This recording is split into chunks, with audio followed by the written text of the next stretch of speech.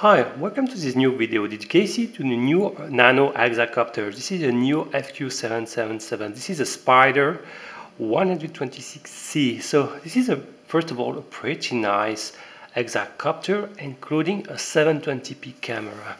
So as you can see on these photos, you have a kind of big nose installed in front, welcoming the 720p camera. Let's open the box. So first of all, as you can see, everything comes into this transportation radio control. So everything you need is including in this transportable packaging. The radio is a little bit like a games pad, okay, and a nice feature if you are a Mode 1 flyer, you just need to reverse your radio to be able to fly in Mode 1, okay? So you have to set either the Mode 1 or Mode 2 by pressing a button while turning on the radio. You can just raise this plastic transparent cap and you will be able to access to the nano hexacopter. Look how cute is this nano hexa with this big nose, you know. It's remind me a little bit a kind of I don't know, a cartoon character. I can't remember exactly which one. Anyway, so motors are 6mm by 12, so like any nano quadcopter hexa, so the smallest coreless motor you can find. Props are also identical to any nanos, and well, no foam has landing gears. But the first good news, you can remove the battery. The battery is a 1 cellular LiPo, of course. It's a 220 mAh, ending with the mini GST connector in 1.25mm size. Beware, connectors are polarities are inverted on the connector as well on the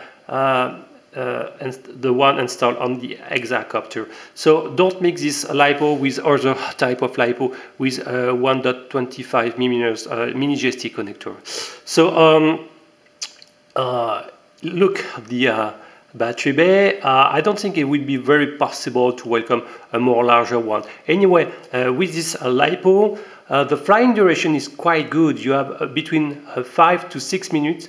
And with the camera turned on, it's pretty good. No power switch installed, so you mean that you will need directly to connect the mini GST, and you can find some very strong LEDs, very brilliant, red on front, blue on rear. Okay, so the first drawback I will find is all the props are white. I would prefer to maybe to have only the front ones of white and the rear in black. It will help to keep orientation. Second point, if you have some LEDs installed beneath, you don't have any frontal one. I don't know, it helps a lot to keep orientation, and with such size, it's pretty hard beyond 20 meters to keep carefully your orientation. On the top right position, you have a small micro SD slot where a 4GB micro card is installed. Pretty good. So that's always good when for such toys you have a provided micro SD card. And look, the camera can be adjusted in orientation only to target the ground. Unfortunately, I would prefer maybe to have also some positive axis. Maybe it would be possible to mod it. The lens is pretty small. In practice, it's an M5.5 mini lens thread size. So one of the smallest lens thread. It means that you can't really find some compatible wider end lens, but it's announced recently a one who should be compatible and be installed on this one. If you want to increase your field of view, okay, it should be possible. It will be under testing. Anyway, I will say that I was extremely positively surprised by the stability in video of this with such camera. It's absolutely jello-free. It's pretty smooth, and I'm impressed because this quadcopter is pretty hexacopter is pretty light. Okay, with this LiPo install, you have a machine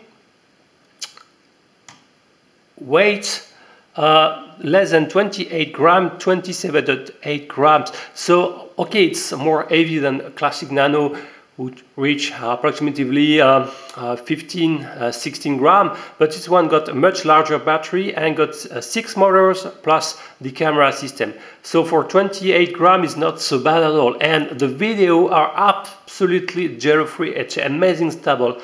The drawback, I think the lens installed is not out of focus, but you have a blur feeling on the video. I think the lens quality and this kind of plastic lens is not strong, good enough to support the 2 megapixel of the 720p camera sensor behind. So maybe with my mode to install a wider lens, and it's also assumed to be a 2 megapixel resolution one, you should also not only improve the field of view but the general quality of your video. But anyway, really I would say the strong and good point of this machine is this general video quality. Even it's a little bit blurred, but it's amazing stable.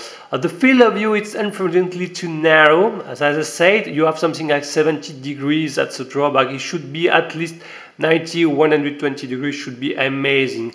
Well, one word about the radio transmitter. You will need 4 AA batteries. Any image are working. Okay, so 2 have to be installed on top and 2 are below. Okay, you have this power switch behind, and one drawback, the button, okay, are very tiny, so it is a little bit hard to not be confused when you are flying, to not be wrong with the button. Anyway, this button is to turn on or off the LEDs of the transmitter. This one is to turn on the headless mode. This one to turn on the return to home. You have to know that the headless and return to home was quite efficient, and the headless, in fact, have to be used more with the expert mode, because in this one the rudder, the yaw rate is just too fast to be really flyable in strong fast forward. Is more to perform some pirouette on yourself while the headless mode is turned on. This button here, okay, is to turn on or off the video recording. A brief press, you will take photos, long press, turn on video, long press again, turn off recording. This button is to select. If you click on the left stick, you will enter into intermediate speed mode. One more time, expert mode, and one more, you will cycle and return to the beginner mode. This on the right click, if you press on it, you will perform manual flip. Okay, so what you will find also behind, you can stock all the accessories. For example, the USB charging cable to plug to your computer, a prop guard, okay, a bag with spare props, that's good, but also some stick extender. So if you are not, I will finish, a screwdriver and a micro SD card reader. You can find also a mini GST connector if you want to charge your LiPo with your battery of your transmitter. If you are in the field, in the ground, you don't have time, you don't have any PC close to you, you can recharge the internal battery thanks to this battery of the transmitter. That's a good point. Really, I like it. As I said, if you are not crazy about the SAMP stick, you can install this stick extender. You will fly more with index and figures. That's a pretty good point. So one word about this flying characteristic. I said close to 6 minutes of flying duration. That's pretty good. Brilliant LEDs. It's fast from the beginner rate. It's amazing, and the yaw rate is already fast. So I will say that it's flyable in fast movement from the beginner to the intermediate mode. In expert mode, the pitch and roll angle are increased, but the yaw to end, it becomes very hard to have precise, smooth flight. And as I said, beyond 20 meters, it's pretty hard to keep your orientation. So you won't have a precise, and it's very hard to keep orientation. It's not really compatible with the fast yaw rate in my point of view. So for large banking, and I would say that intermediate mode, it's more it's better in my point of view. Okay, so to calibrate your gyro is pretty easy. You have to push both sticks in lower or right position, if I'm not wrong, or lower left is usually classic. One word about the radio transmitter. protocol, unfortunately, is no more compatible with some firmware FQ777 model, no more using the so-called untied protocol who was deviated. It's another radio protocol. It's really a shame. For each model, the brand is changing in the radio protocol. I don't really like this attitude, but anyway, it's like this. The control range is a drop-off free from a radius of 20 meters, 25 meters.